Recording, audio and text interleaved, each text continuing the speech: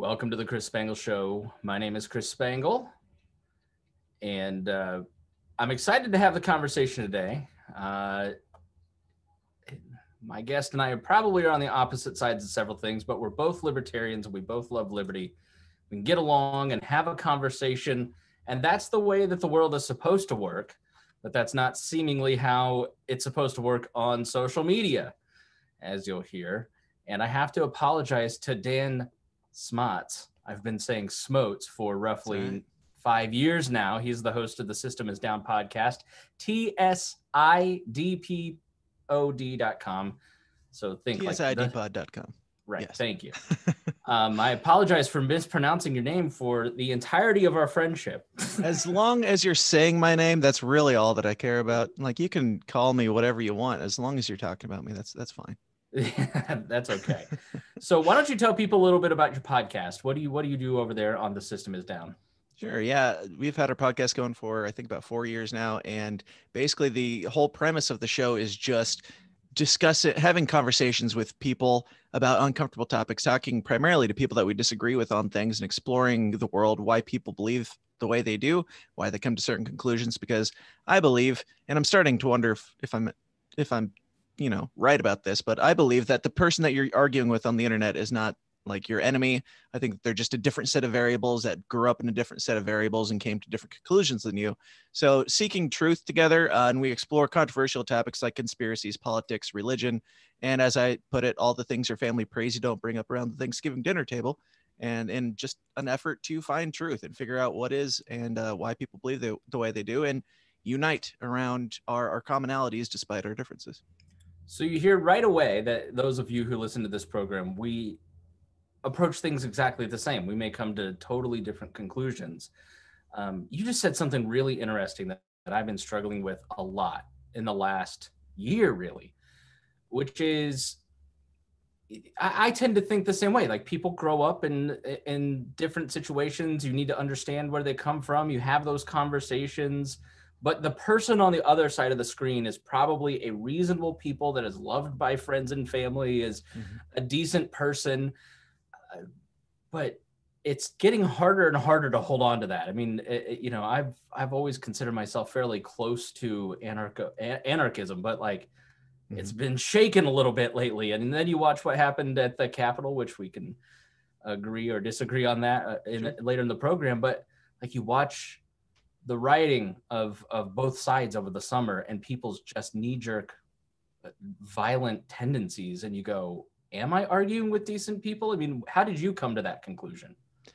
Yeah, this entire year has been this crazy roller coaster of ups and downs where I feel like a lot of people, and I'm willing to admit if I am wrong on something, if I'm definitively proven wrong, that I have no problem with that. But there are some people, and it seems to be growing in numbers, who are either completely stupid or they're lying. And I'm having a hard time figuring out which is which, because if you show somebody evidence of something over and over again, and I'm not even talking about any particular topic, but with all these controversial topics that have been going on throughout the summer and up to now, it's been like just having a conversation about something is enough to trigger people into these flame wars, and they make assumptions about you and everything like that. It's like, I have a hard time believing that you are even trying to understand the words that are coming out of my mouth. Like, why am I spending my time trying to have a conversation with somebody who insists on misrepresenting and misunderstanding me?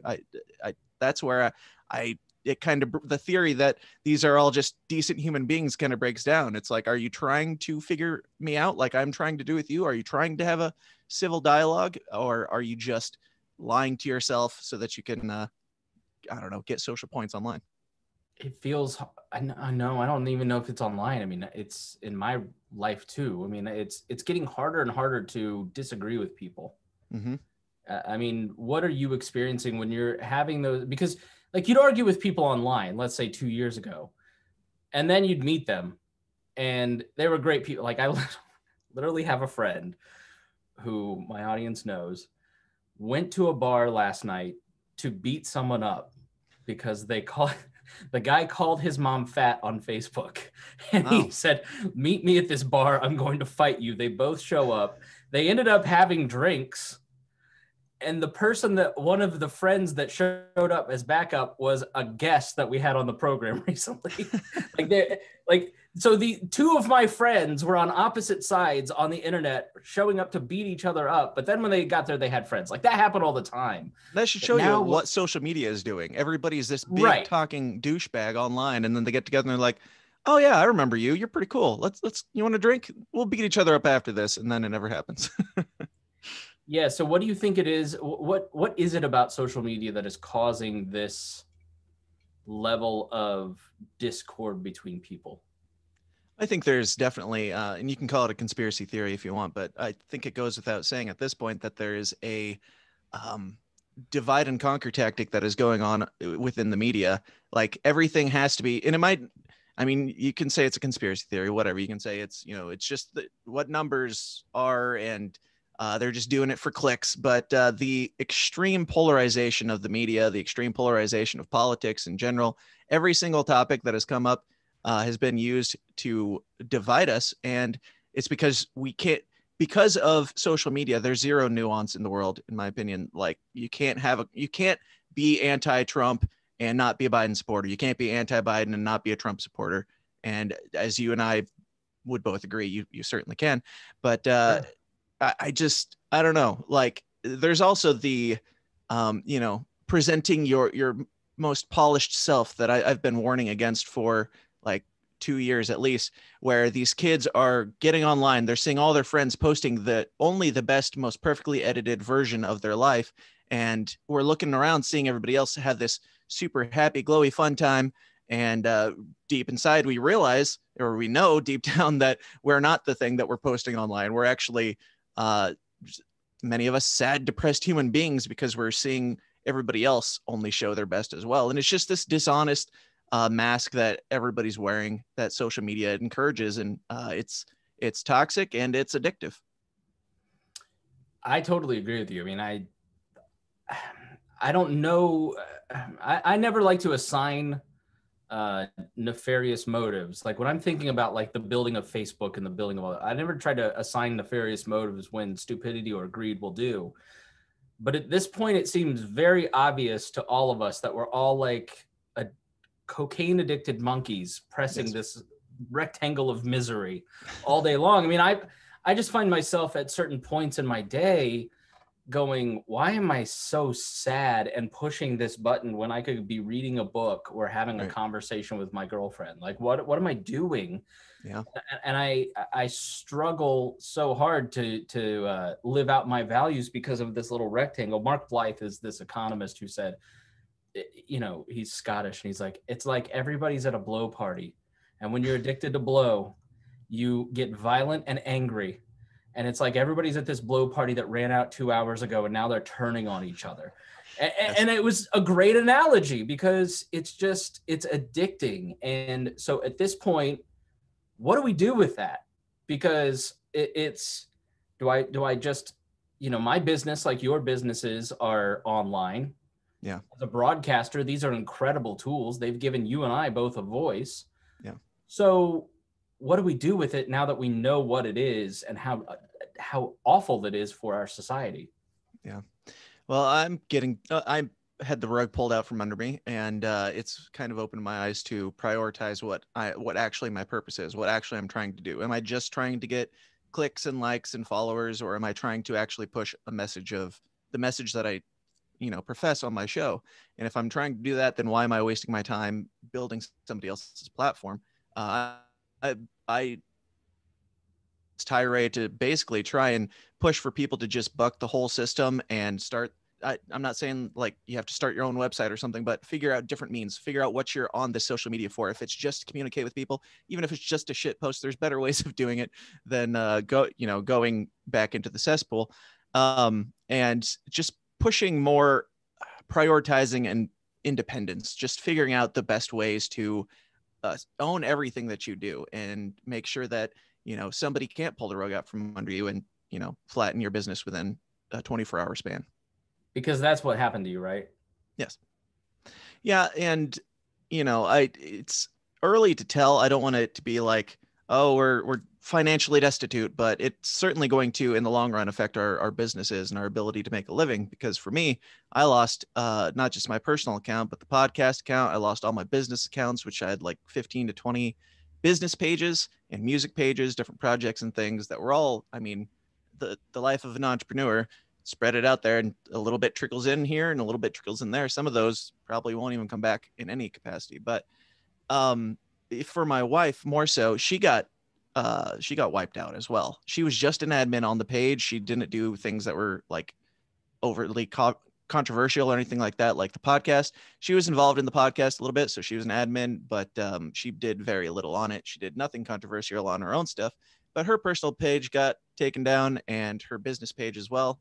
And she needs a Facebook account to do her daily job. Like, she works at a school doing PR and communications, and she has to have a Facebook account to be able to, follow that stuff. And hers got taken down, and it wouldn't even let her sign up for a new one. For me, I had an old one that I dug back up, so I don't even know if it would let me create a new one at this point. But she ended up having to, find her sister's old Facebook account, log back into that, and just not add anybody. Like, that's the value of Facebook now, is you have to kick and scream and beg to communicate, basically.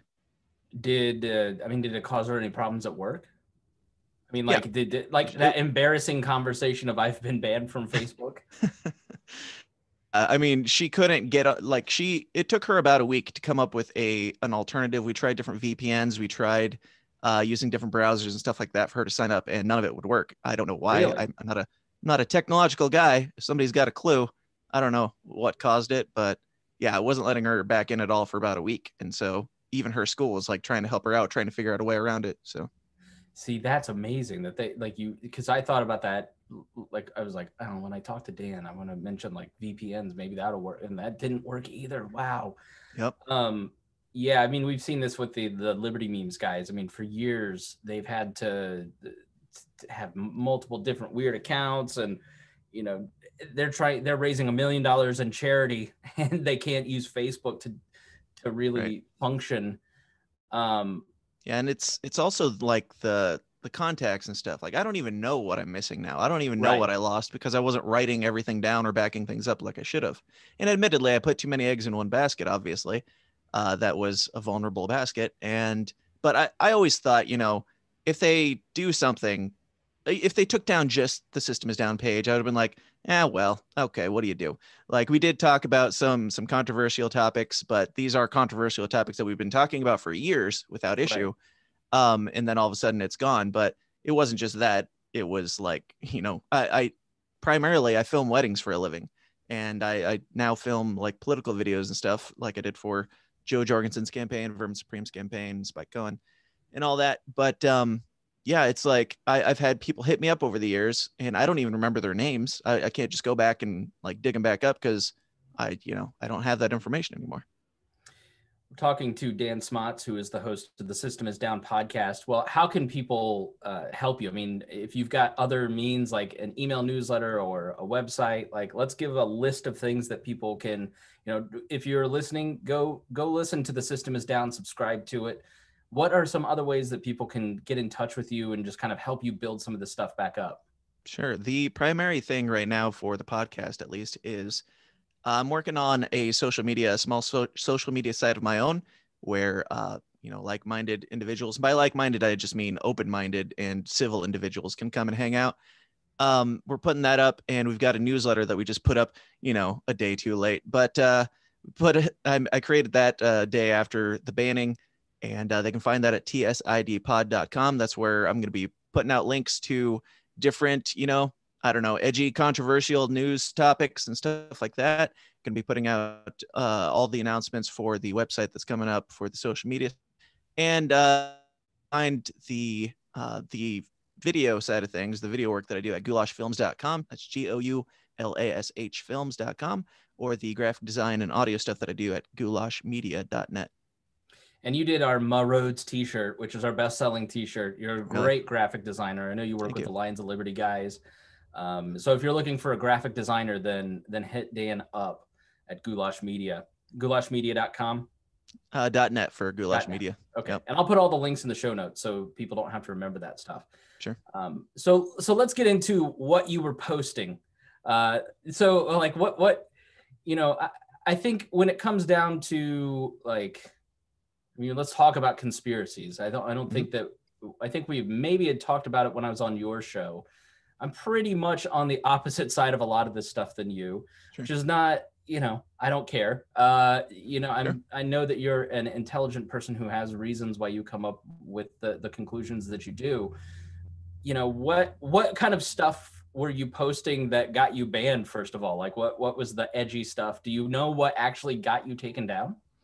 I wish I could tell you exactly, but they did not give me any warning, any notice. They didn't send me any follow-up email or any chance to appeal. No explanation, nothing. I can certainly guess what it was. And how much do you want me to speak in code on this? I don't want to No, get you in any trouble. just be flat out honest. You know, our audience. Like the name of the topic. The name of the topic is what got me kicked, is why I ask. What, Q stuff? The 17th. Yes. Yeah, no, go Okay. ahead. I don't care. Just making sure. But no, we're yeah, not, I mean, the only thing I don't want done here is like screaming the N-word. But you know, well, then I'll keep that to a minimum. Here's the thing, okay? Like, let's say let's say you believe in QAnon and all that kind of stuff. Our audience wants to understand why you think that way. Like, sure. It's like what I really like with the Trump stuff, for instance, with the person who's running into the Capitol. I want to understand why they made that choice, because right. I don't think somebody who runs into the Capitol, right, is they're acting rationally from their point of view. So I want to understand, like, how do we get to that point? Why do you think that? You know, so like whatever radical thing that you may think sure. my audience might think is nuts, they can handle it. I'm not concerned about what they think. I was just more concerned about. No, you have carte blanche. Perfect. Well then, yeah, it's Q enough. And this may come as a surprise, but I don't believe it. And that's some of the craziest shit about this is that I've been I've been on the fence about the idea the entire time, because for those that don't know, and it's striking to me how many people I've run into who don't even know anything about this theory or what it is. Like it's been called, you know, white supremacist, blah, blah, blah. Not from my experience. Sure, there might be some of those in it, I guess. I don't know. I haven't seen them. Whatever. But the theory is this crazy outlandish idea that Donald Trump got elected and now he's trying to do everything that he said he was going to do. Like, that's pretty much the extent of the theory, is that Donald Trump's trying to drain the swamp, and Donald Trump's leaking out information to help people be reassured that he's going to drain the swamp and lock them up and blah, blah, blah. That's pretty much all it is, which I don't think is that crazy or outlandish of a theory. I don't necessarily believe it, because I don't think, even as a conspiracy guy, I don't think that the election process is controlled by us necessarily anyway. I think the whole thing's probably rigged and Donald Trump's just there to divide us more, but that's a different conspiracy theory altogether. Yeah, you look at like the Q stuff. Like, I don't know if you saw the video of Alex Jones like screaming about you QAnon people are driving me crazy. You know, yes. You know, some of this stuff has just gotten to a point, and maybe for those who don't understand QAnon, and like, I try to post stuff like, okay, here's what people think. Here's why people think the Q stuff or what, right? And so I posted this video of the MAGA preview, which would look like an ISIS recruiting video for the 20th. And it got taken down by YouTube. And I appealed to the decision. And I said, I'm doing this as news. Like, I'm trying to explain to people so they have greater. And when you posted that, I commented on it and said, that seems like a good theory. Sure would be a shame if somebody banned you for it. Right. And then the next day it's gone. I was like, that's the crazy thing about all of this, is that what I try to do is to say, here's what people think. Yes, it's crazy. There are some people who react to it and make it fun of it and mock it. But the majority of my audience goes, all right, I want to know for greater empathy what that person thinks, because I want to understand what are they doing? Like, why would, and you and I know the types of people that are talking about armed insurrection. Like, we understand their psychology intimately because we've been in this group for 10 years or more. You know, in my case, I don't know about you, but like, I understand why people go, the last option is violence, and other people I think need to understand that too for various reasons. Sure. And social media is no longer allowing us to report on that, which is the stupid part. Right. Exactly. It's the same as like the Elliot/Ellen Page debacle. It's like, if we can't say her old name, then what even is the conversation? Somebody Right. that you don't know transition to be somebody that you don't know. Okay, whatever.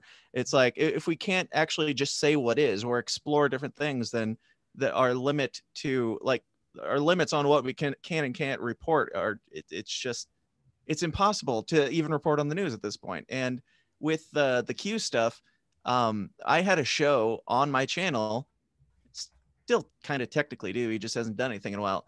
The guy who I had on the show to interview is a really good friend of mine who believes this stuff wholeheartedly. And I'm like, okay, cool. He's not like a radical extremist or anything. When the whole Q thing began, it was, to me, I looked at it as, oh, another fun conspiracy theory to dig into. And it's current and relevant. And it's like, you know, it's like national treasure. And Right. I don't have time to dig into it, but I would love to have somebody who's, autistic enough to do the digging themselves, dig into it, and then they can tell me what they found. And if they convince me, great. If not, whatever, we can agree to disagree.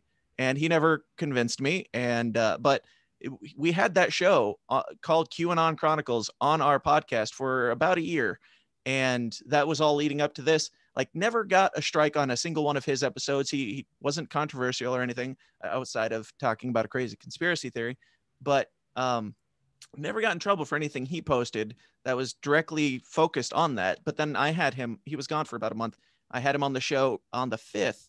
So the day before all this went down, I wanted to have him on, right, like leading up to that, just to be like, hey, can we get a follow-up on this? Do you still buy it? Do you still move the goalposts so Donald Trump is going to be our savior? He's like, yes. And whatever. So we had a nice, lovely conversation. But, if we disagree with, like, if I agree with Facebook says QAnon is stupid. And I'm like, yeah, I kind of agree. Now let's talk about it. And they're like, nope, you're gone. Everything, 10 years that you've poured into our platform, we're going to wipe it out because you had a conversation with a guy that you know about a topic that CNN can get away with talking about, but you can't. Yeah, like I know I'm eventually will be gone too, and I, on the libertarian world, am probably closer to, I read the New York Times and think that most of the time they're trying to tell the truth. Sure. So there's no chance that I'm sticking around, because when you talk to people about this stuff and try to understand them, they don't want that. They want politics off of their platform completely. Right. I mean, how many millions of dollars has Donald Trump given to Facebook? Yep. And that didn't matter at all. And the problem, and maybe you can elaborate on this, the problem when you censor stuff, like if your goal is to get rid of the Alex Jones mindset, looking back in hindsight, after 2 years of him being gone off of all these platforms in a day, is the Alex Jones mindset more or less prevalent after removing him from these platforms? In my mind, it's way more prevalent, and it backfired on the people who wanted to censor him to make themselves feel comfortable.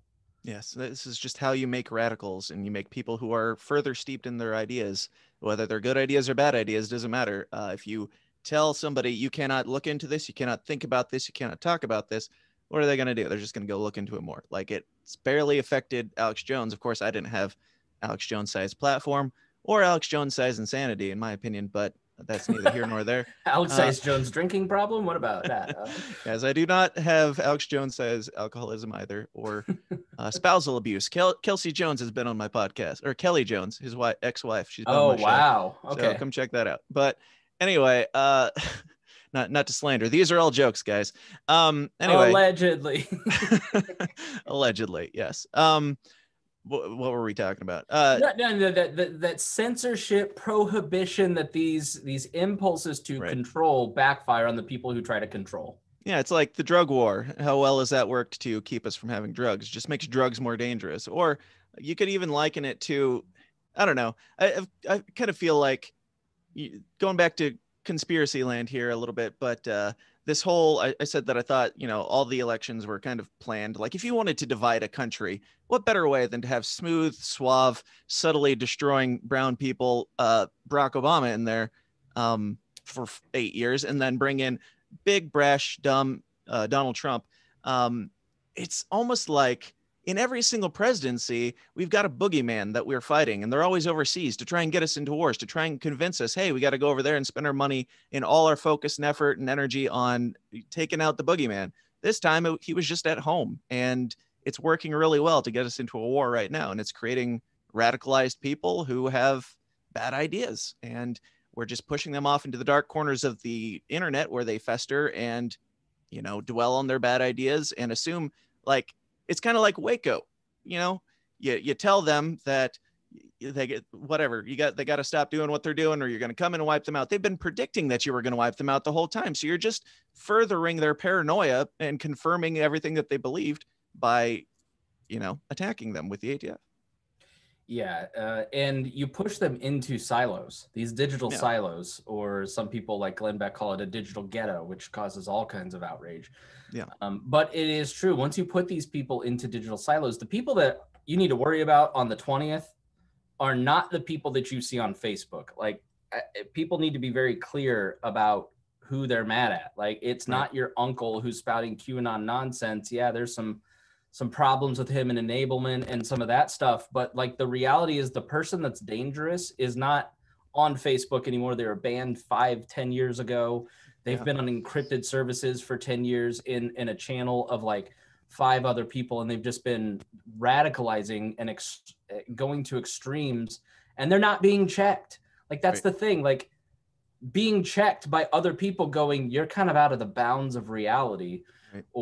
And then people pushing back and go, well, here's my reality. Here's why I think this. That conversation brings people to an agreement that tempers the extremism. And everything that the digital censors are doing is just radicalizing people even more in greater numbers and puts us in even more danger. Absolutely. And it's, you know, they can't, if they're kicked off these platforms like I was, and if you can't get back in like my wife was, if my wife was this crazy right-wing extremist, she's not, I promise. Like, she can't even get back on the platform to find out how she's wrong. She can't even look at other people saying how she's wrong. Like, she has nothing but her confirmation bias and everything that she's going to get from, I don't know, I'm using my wife as an example. Let's say Alex Jones, even like, he can't even come back in and go, hey, that's, you know, that doesn't make sense about the Q thing. Like, we're pushing them out of the information, even because we're talking about not just some little, you know, social media platform. We're talking about the largest communication means that this world has ever seen. Like, this doesn't even compare to phones at this point as much as we use it. So I think that people should be allowed to be stupid, and I think they should be allowed to be stupid in public so that they can be informed on how they're stupid. I think that's the only way they find out. All right, so let me counter back. Sure. It is their property. We believe in property rights. It is their house. I don't want you plotting a violent insurrection in my home. I mean, so not again. We tried that once. I know, right? You know, so where are the bounds between free speech and property rights? I mean, do you want child porn on Facebook? Like, don't they have a right to censor things? I mean, where's the line for you? How does that work in your world? Well, I'm not a legal expert, but I also try to not be a hypocrite. And I'm not calling for like, hey, we need more government intervention to tell them what they can and can't do. I think that we need less government intervention coming in and protecting them when there is, you know, this stuff that's like, if they're going to take a stand on this is what we believe and this is all that you're allowed to believe, then you're not a platform. Like, this is less about, like, I would say it's less akin to the cake baking than it is to book burning. Like, we're talking about these small handful of people that run the entire flow of information saying, you're not allowed to think this way anymore. If you think this way, you will be demonized, you will be punished, and you will be taken out of all communication means. Yeah. I mean, so part of me goes back and forth on that because, like, but the media, but the left, they're, you know, there's people in our movement that run around saying they're going to line you up against the wall and shoot you.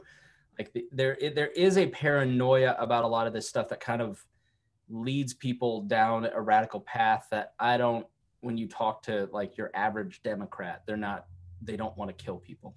Sure. Like they want different outcomes. Every Democrat I've ever met has been a murderer. They just don't know yet.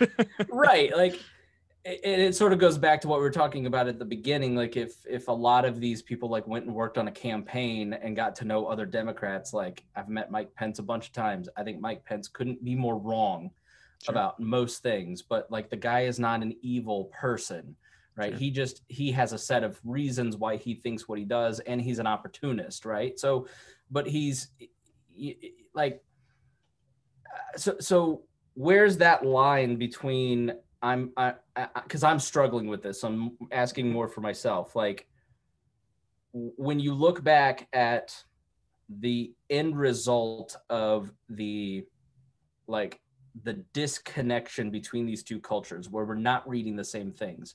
You and I probably read two different sets of information. And then we end up at different conclusions as a result. And it's hard. If I send you an article, I know because of the way that you are, you're going to go, okay, I'll entertain this idea and process it. But when you send somebody like, let's say the Business Insider, and they go, Business Insider, you just go, well, I don't know what to do with you because like, I want you to see what I'm seeing. Like, how do we reconcile that? Like, I feel like that we've kind of enabled some of this sloppy anti-intellectualism that has caused some of this in the libertarian movement. And I don't know how to get to a place where it's like, you're anti-state because am I making any sense? Like, I don't know if you've had any or where you're at. Yeah. I mean, it all comes back to the social media thing. Like you have to be able to have face-to-face human interactions. Like we've gotten so dehumanized because of social media where it's just, 140 characters and you've got your pretty picture and that's who you are. And that defines you. Not the like subcontext of your argument or anything like that, or your history or anything, any evidence, doesn't matter. You're just immediately, you are one thing. And even at the beginning of my podcast in talking about these uncomfortable topics, I always, whenever I could, I insisted on doing face-to-face conversations. And I'm a pretty introverted guy actually, but I was like, if I'm going to be doing this, I have to know their body language. I have to see their eyes. I have to know like how they're feeling. Otherwise the whole thing collapses. If I misinterpret, the way they're speaking or something like that, like the art of conversation is so incredibly dead today. Like if you're not doing like what we're doing right now, if you're just going on Twitter and that's your human interaction, then you're not even interacting with humans. And we're all just, it's like we're hacking into this crappy, shitty matrix. And the person on the other end is also hacking into that. And in there, the world looks really ugly. So we just fight and bicker about it instead of like looking out our window and seeing that everything's pretty much fine. How much has Donald Trump actually affected your life in the last 4 years? Personally, dude, I've never had a better year than last year. Like right, everything's on fire if you go on the rectangle of doom. But like my personal life has never been better. How damaging do you think the lockdowns and just the pandemic have been to social interaction, and how hard will it be for us to climb out of the hole after, now that we're starting to, I think once we get to the summertime, people are going to go out more. Time is up. People are done with it. It doesn't matter what the consequences are. People are ready to go to concerts and live life again. And I just think that part of the civil unrest that we've had, you cannot lock people down. You cannot have the economic consequences of this and not have civil unrest. Like I said it March 21st, and I didn't predict George Floyd, but I did predict people storming state capitals. Like, how damaging do you think the pandemic and the lockdowns have been to this for the social interaction? Extremely. And if you catch me on a conspiracy brain day, I'd say it's not an accident. Like you lock everybody down for, just 2 weeks to flatten the curve, then 2 months. And then what, I don't know, 2 years. Is that when we'll be done with this? I suspect, once Biden's in there, they'll be like, we don't need to worry about that much anymore. Even Cuomo's kind of like rolling back his lockdown talk and his scare tactics, and Lightfoot, I believe. I literally thought it was a libertarian podcaster that tweeted out, we cannot lock down forever. And I was like, it's John Odermatt again. And then I looked at it, was like, oh no, it's Andrew Cuomo. Where do you get off, man? You've made a living off this shit for the last year, and you're gonna act like you're the arbiter of, hey, the lockdowns are evil now. Again, are you that stupid or are you lying? Because I suspect that it's the latter of the two. Yeah. And yeah, the lockdowns have been extremely damaging because, the stuff that we're talking about with just limiting your ability to communicate to online, we're pretty much only doing that now. Like we're stressed and depressed and everything because we're losing our jobs, we're losing our businesses and all that shit. And then the only outlet that we have is the rage on the internet. Like I was gone from Facebook for like a day, and I come back after the 6th, and I don't like even the people that I was friends with before. It seems like everybody was suddenly angrier, and it was almost like it was a completely different platform. Like everybody's an expert on what's happening in the world, and nobody wants to actually have a conversation about it. But the lockdowns like just built this powder keg that exploded and is just, I don't know, throwing shit all over the place now. I don't think it can be overstated the amount of like, I cannot wait. Like, listen, I don't think you should take Trump off, but I'm not going to defend him. Like, he's gotten so many warnings. Like, he's a big boy. He knew what he was doing. Sure. I mean, life is going to be better without him on these platforms. But I think, Is it, though? It was entertaining. What are we really losing? We're losing mostly entertainment. Dan, I cannot wait to never say the man's name again. Like, I'm so ready to move on and talk about, like, I've been planning out the next couple months of shows and like talking about policy and like, fundamental principles. Like, I'm so excited to get back to regular life. But, I think, well, let me ask this. Like, how do you move forward now that you're kind of off of it, now that you're kind of, how do you market your business? Like, have you thought about that, or are you going, I'll adapt, I'll figure it out? A little of column A and a little of column B. Again, it's a little early to even know what's going to happen. I'm kind of just over the last 24 hours, even I've kind of been having a mental shift where I'm like seeing more of the silver linings, even more so. Like I'm kind of a look on the bright side of things. I know it's weird for a conspiracy guy to say that, but I don't push fear and stuff like that. I push, hey, explore and find truth, but don't live your life in fear of anything. But yeah, with this happening, it was kind of, it was definitely an eye opener, and I had mixed emotions about it at the beginning. It was like, I'm angry, I'm sad. I literally lost 10 years of work that I poured into a platform that did not care about me. I'm sad about that. But at the same time, there's a silver lining of a fresh start and, having the kick in my ass to actually do a bunch of things that I had been saying I was going to do for the last few years, and actually having the motivation to do it now that I've lost my mainstream of, information flow. So we're, like I said, we're setting up our own social media. We're setting up we have a newsletter that we're sending out to make sure that we can keep in direct contact with our listeners and with our friends, really.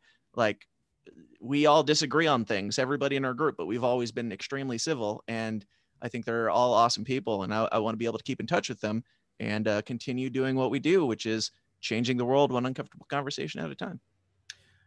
Well, I think you've heard why I like Dan Smotz, host of the System Is Down podcast, and why I have been a patron of his at patreon.com/thesystemisdown, why I'm going to rejoin, and I would ask everybody to go and support him in this moment and join his Patreon and help him build something great outside of these social media doom and gloom environments. And let's all watch what he's building with great interest and help support him and build something brand new. I mean, Dan, I wish you the best, and I want to have you back because my heart has been hardened towards people who would call themselves conspiracy theorists. I know that's a pejorative, but mine too.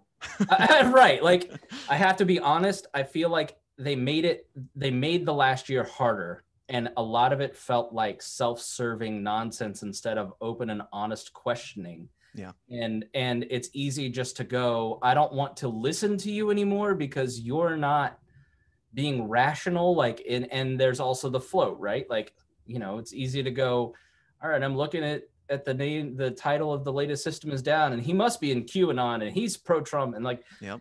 That nuance gets lost. So I want to have look at the fact that I got banned. Like, I've had people, right.